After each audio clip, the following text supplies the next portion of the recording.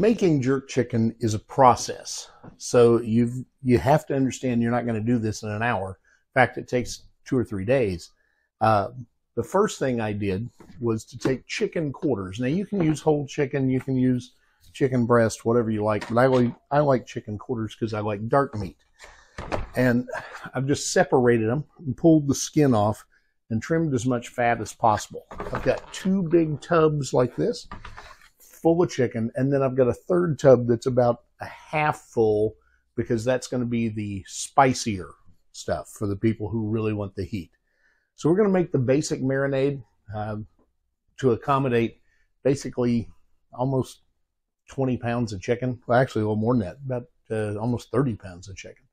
And then we'll make a hot marinade, just adding some more heat, basically adding more peppers. So let's talk about what goes in this. First of all, you're going to need either Scotch bonnet or habanero peppers. Now, I highly recommend before you start getting into these things, you get gloves on because these oils hurt.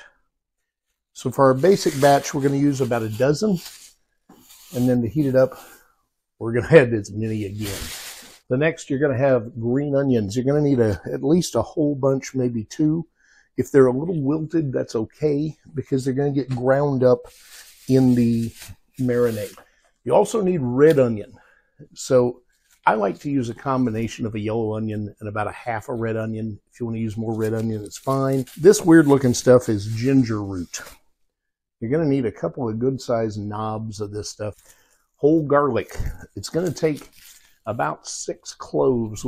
You're going to need thyme. You can use dried thyme. You can use fresh thyme. It really doesn't matter. Again, it's getting ground up in the marinade. One of the key ingredients to jerk is allspice. This is Jamaican allspice. It's ground. You can use just the true seeds if you'd rather and grind them that way. It works either way. Brown sugar. Yes, brown sugar goes in jerk. Soy sauce. Now, orange juice, very important component. Olive oil. Rum. Got to have rum. And I like Myers. I like it because, 1, it's Jamaican rum. This is Jamaican jerk. 2, it's a molasses-based rum, so it's a little heavier. And quite frankly, I like it because pour it in a glass with Coke and it tastes good. You need some ground cinnamon. You need lime juice. On top of lime juice, you're also going to need the zest of a lime. You need a couple of bay leaves. And last but not least, we need some salt and pepper. I've taken my contacts out, put on glasses, and put on gloves. The reason is I don't want this habanero juice getting in my eyes, and I certainly don't want it getting on my contacts. So, real simple process here. We're just going to take a paring knife and cut the top off the pepper and try not to squeeze it. And then just take this seed section and cut around it like so, and just pull it out. If you get a couple seeds still on the bottom, that's okay. You just don't want that giant seed pod in there. And then I'm just going to drop that in the blender. Continue this process. I'm going to put about 12 peppers in here. I'm going to chop up some green onions. You don't have to be chopped up well, just well enough I can get them in the blender, and cut the roots off and throw that in here. Next, I'm going to chop up my red onion just into pieces. Again, that'll fit into the blender. Same thing with the white onion, about a half of a white onion chopped up into the blender. Up next, I'm going to break up some garlic into cloves. And all I need to do is get a few cloves out of here. About 5 or 6 will do. Peel them as best you can, and then drop them in the blender too. I'm going to put in a couple of teaspoons of thyme. Next, we're going to do allspice. And with this, I'm going to need about 2 tablespoons. About the same amount of brown sugar. Up next, we're going to use a lot of soy sauce. About 3/4 of a cup, which is about 6 ounces of soy sauce. Now we need orange juice. You only need about 1/4 of a cup.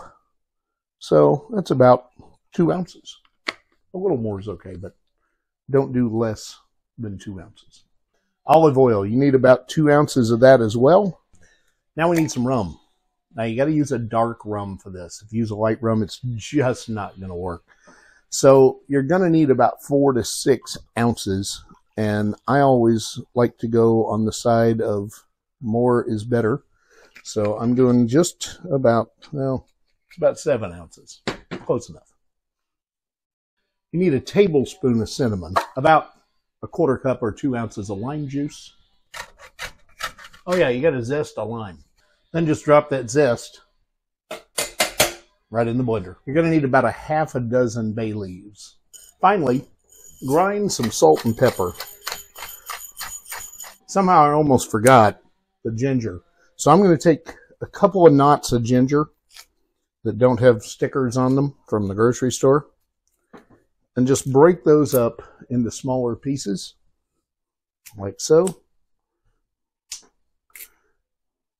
and throw them in the blender with everything else. Now we're ready to blend.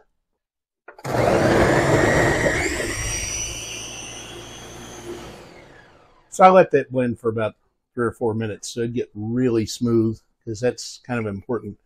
I'm going to pour myself a drink, because now it's time to put the chicken in the marinade, or actually the marinade on the chicken. I don't know if there's anything that tastes better than Jamaican rum. Ah, that's so good. All right, so we're going to take this off and get ready for the surprise for your eyes when you take that top off. All you do here is just pour this over the chicken.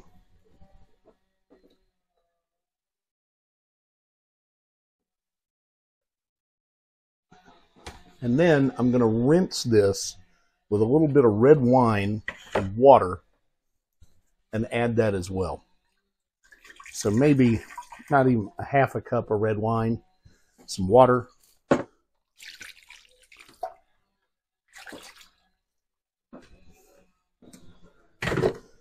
Let this get all through there.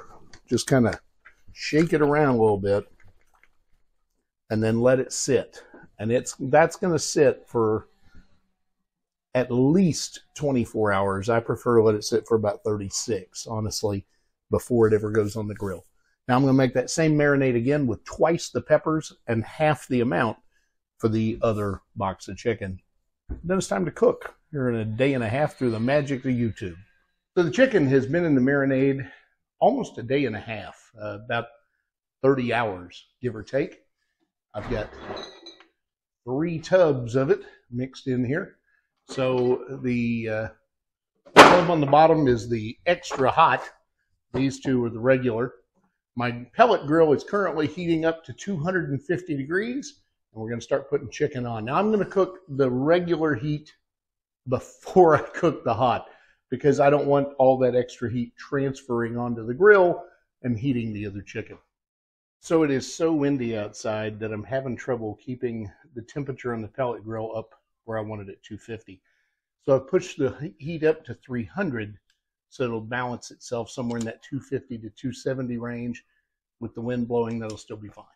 So I've got a constant wind of about 16 miles an hour, gusting to 35. I've pushed the heat up to 300. It's holding right about 275, so that'll work. We're going to go ahead and get started. I'm going to start with the chicken at the basic temperature. It's a good idea to wear gloves while you're doing this, and of course, I didn't, but that's okay. I can wash my hands. I'm not going to hold the raw chicken, but you will get some of this hot jerk on you. It does happen. You can probably hear the wind. I guarantee I can feel it. We're just going to start putting chicken in here. And I like to try to pull it off the bottom of the container first.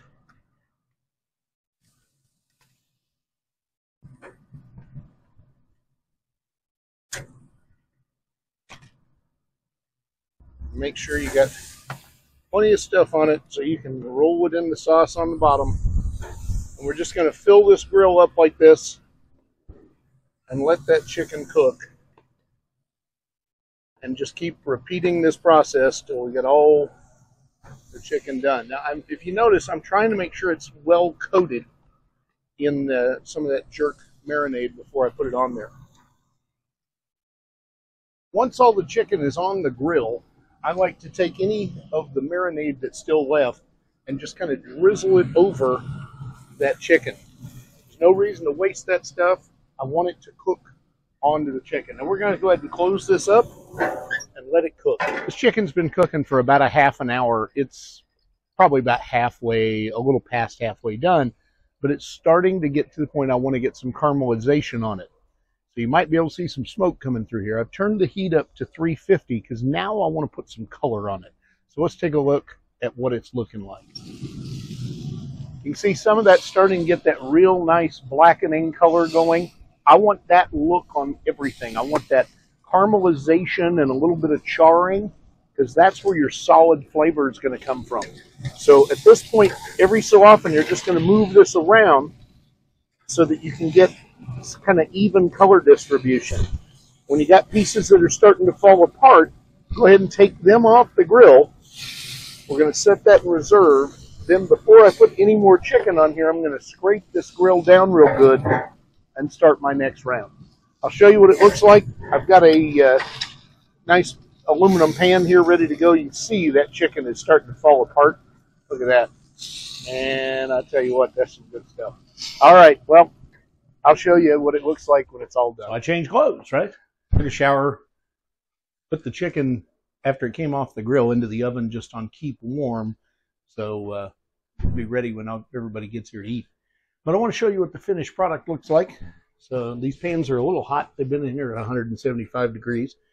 And if you're going to do this, if you're going to warm it in the oven, put it on keep warm and put a little water in the pan so that the chicken doesn't dry out. This is what it looks like. That's jerk chicken, Jamaican style jerk chicken. Yes, it's a process. It's a labor of love. Give it a shot. If there's a recipe you'd like me to make, drinks, food, whatever, we're going to be making a lot of drinks tonight. We'll shoot some video. All you got to do is shoot me a line, kansasflamingochef.com. Bill at kansasflamingochef.com is the email. Check me out on TikTok, and YouTube, Instagram, Facebook, and Rumble, wherever else I find. Have a great day. Eat fabulous.